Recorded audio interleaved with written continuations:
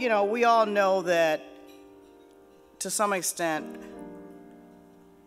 life can be a struggle, and how a series of knots to some extent. How we unravel those knots determines the quality of our lives.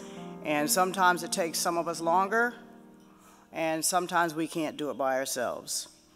And I think organizations like the YWCA, I commend you.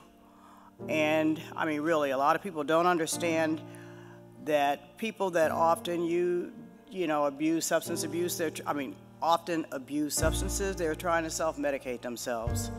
And, oh, I only have 18 minutes? Anyway, I'm going to give you a couple of examples of what can happen. Everything I write about is about empowerment, okay?